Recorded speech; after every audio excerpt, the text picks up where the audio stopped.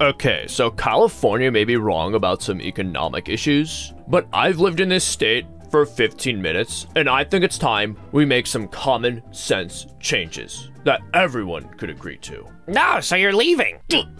What kind of changes? First and foremost, we need to eliminate gun crime. That's ambitious. What's your plan? To do everything my home state did. Sorry, but there's no reason to believe that would do anything but make the problem worse. Big cities are where most gun crime is concentrated, and those cities are generally run by left-wing political parties who implement more strict gun control laws, and never to any avail. In fact, the parts of the country with the most lenient gun laws tend to have the least gun crime. Gun owners are less likely to commit crimes when their guns are legally owned. If someone's willing to go through the legal process, odds are they don't want their gun for criminal purposes. The kind of person who wants to use a gun for violent ends isn't above purchasing a gun on the black market, so they're gonna end up getting one anyway.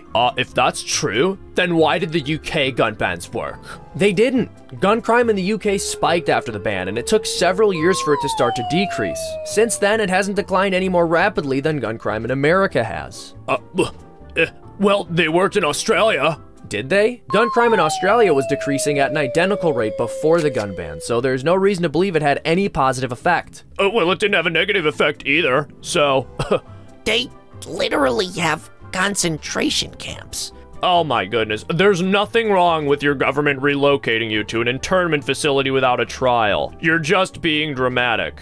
Anyway, you owning a gun is literal child murder. There's no reason to believe gun control would prevent massacres. In fact, it does the opposite, forcing innocent civilians to wait for police to defend them, instead of giving them the power to defend themselves. Say what you want, okay? I still think guns need to be banned. Give me your money. Nah, someone with a gun save me! I'm rethinking my position!